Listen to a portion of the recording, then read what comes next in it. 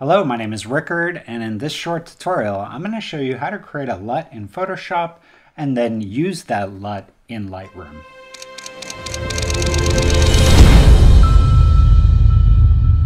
I was trying to figure out how to import a profile into Lightroom, and I didn't find any easy reference on how to do it. So after doing a bit of research and figuring out how to do it, I figured I'd put together a short video on how you can do that. If you'd like to follow along, I have included the assets that I used in the description of this video. It also includes 5 pre-made profiles that you can pull into Lightroom. I'm going to show you how to do that toward the end of this video. Now, the workflow is you create a LUT in Photoshop, and then in Camera Raw, you assign that LUT to a profile, and then that profile is what you can use in Camera Raw or in Lightroom as a profile or a preset for your image.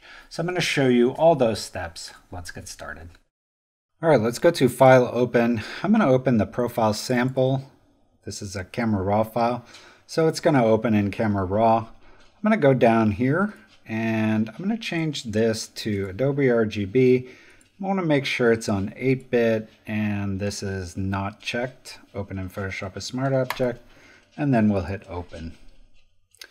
Okay, and the way you create a LUT in Photoshop is you have a background layer, which is going to be called background and is locked.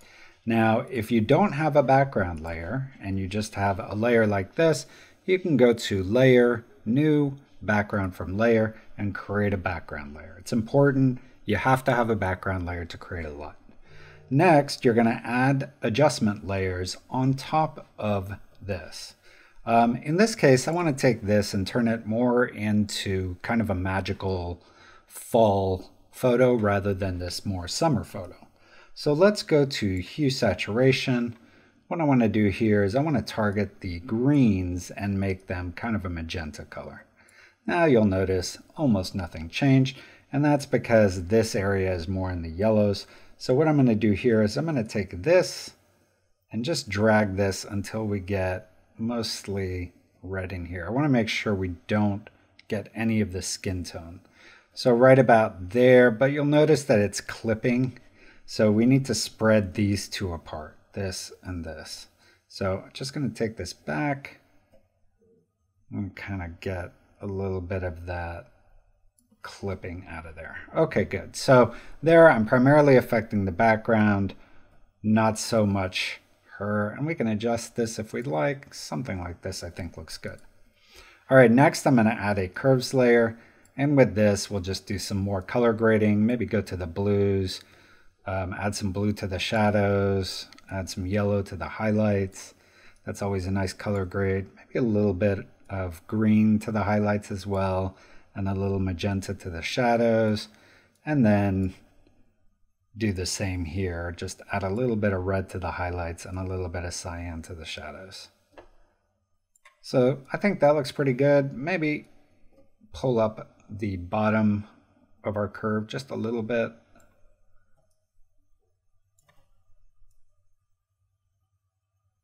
So here, if I option click on the eyeball, I can see a before and after. I think that looks pretty nice. Okay, so next we're going to go to File, Export, Color Lookup Tables. And here we can call this Summer to Fall. I'm going to leave all the defaults and hit OK. And then we'll save this and I'll call this Summer to Fall as well. Okay, so we've now created the LUT. And what we need to do is create a profile. To do that, we're going to go into Camera Raw. So let's go ahead, turn off those layers, select our background, and then go to Camera Raw.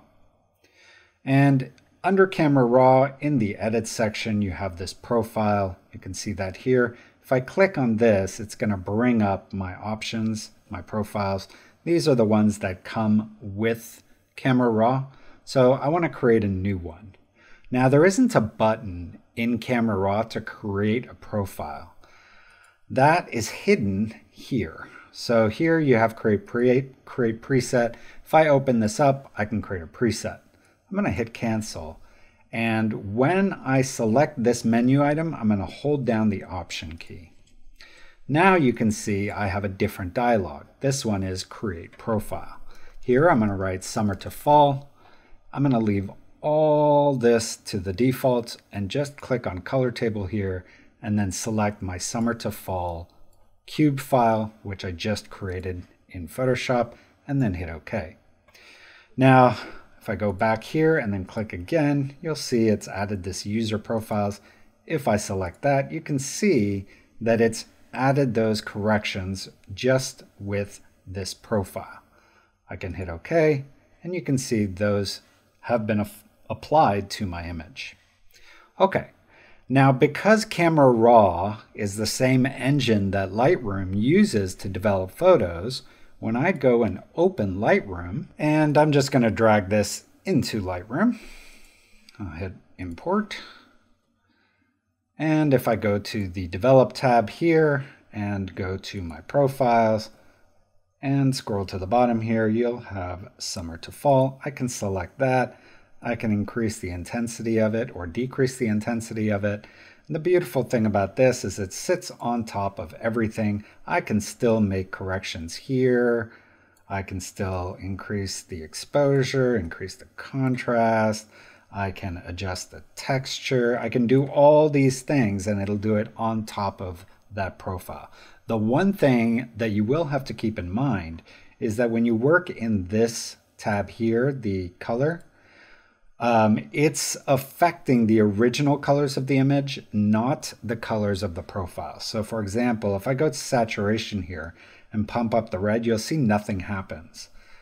But I know that most of this information in the original file is in the green and yellow. So if I go to green and pump up the saturation, you'll notice my red's getting more saturated, and the same if I pump up my yellow. So that's the one thing to think about when you're doing a profile. Most of the elements in Lightroom sit on top of the profile. However, the color does sit underneath it in terms like if you were to view it as a layer stack. Okay, so let's go ahead and there's one other thing I want to show you here. I'm just going to go ahead and reset this. So let's reset that. Okay, the one other thing I want to show you is if you have profiles and you want to add them in to Lightroom. So if I go here, you would think going to import profiles would be the way to do this, but that's not actually how you add profiles into Lightroom. The way to do it is to go to Preferences, and then under the Presets tab here, click on Show Lightroom Develop Presets. That's going to open your Finder or your browser to the folder in Camera Raw where your settings are. And you can see this is the one we created in Camera Raw. I'm going to go ahead and open our Tutorial Assets folder here. And here I have some Nucly sample profiles. I'm going to go ahead and drag those into this folder and then go back into Lightroom, quit Lightroom, and then reopen it. Now if I go to Profiles, you'll see I have these additional profiles loaded in here, and I can select any of these if I want to. So there you go. That's how you create a LUT in Photoshop, how you turn it into a profile, and then how you can import and use those profiles inside of Lightroom. Hopefully you learned something from this tutorial that you can use in your own projects. If you enjoyed it, please subscribe to my channel, leave a like, leave a comment. I do try to read them all. Share this video, turn on notifications, do all that good stuff. And here's some other videos you can check out. And I'll see you next time.